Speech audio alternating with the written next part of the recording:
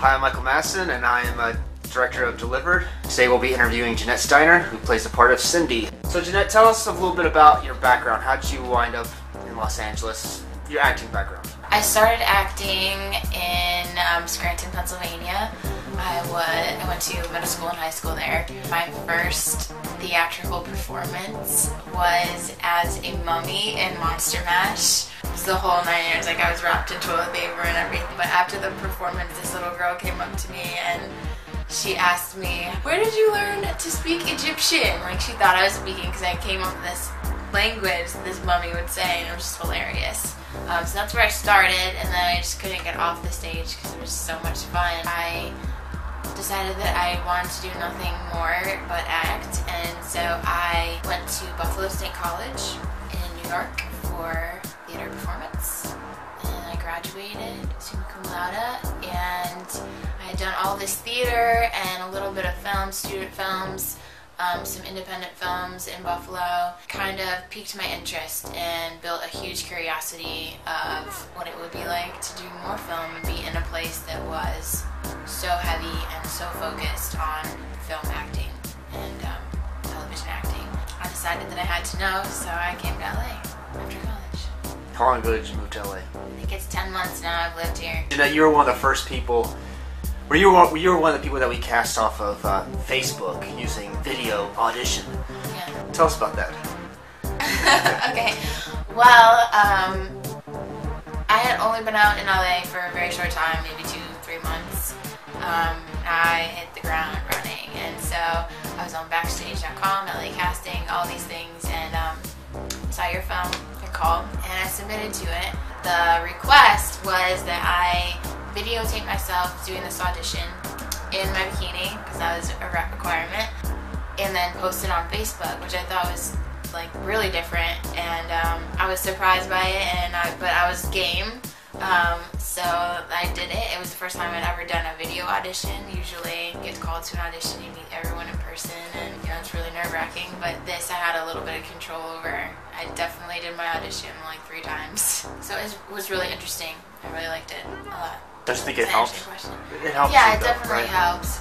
I mean, you could pick which audition you wanted to show. Right, and also like you got to see what worked and what didn't, and I got more comfortable on the camera, and which was important because I hadn't had much camera experience. And I just got to see myself on camera and kind of critique myself as a piece of the puzzle, I guess. Yeah.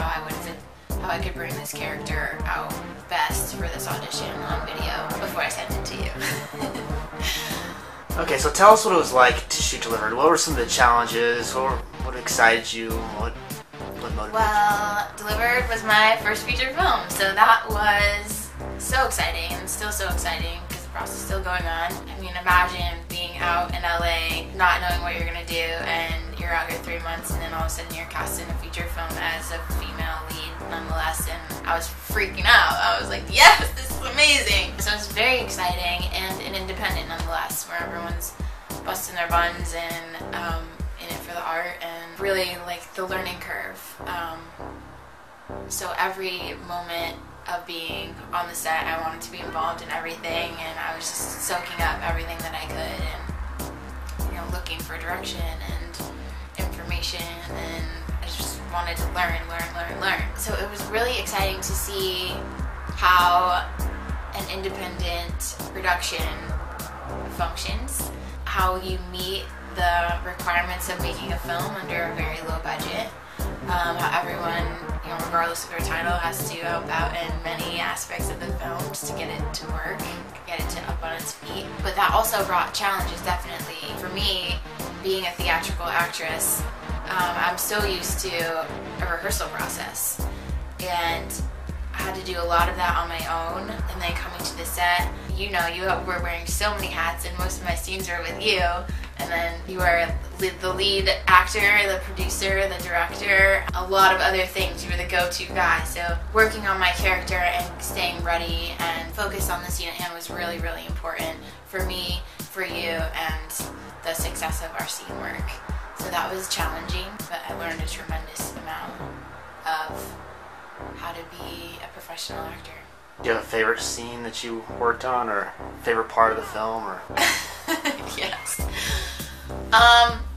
Surprisingly, my favorite scene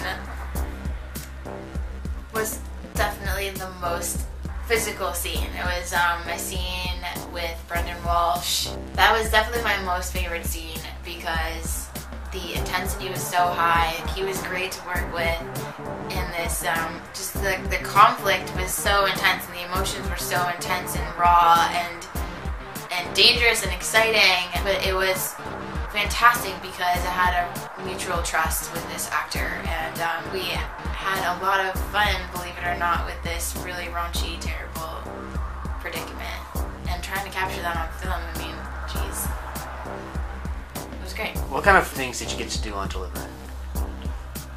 Delivered opened a lot of doors for me. Like, I never thought I'd be in Pear Blossom, California, in the middle of the desert, getting attacked by bugs in this very interesting Pear Blossom hotel. That was so rich, so rich for the movie, for the character, for everybody. I think we all have experiences to share about that. I got to drive a '67 Mustang, so cool. I don't think many people can say that they've done that.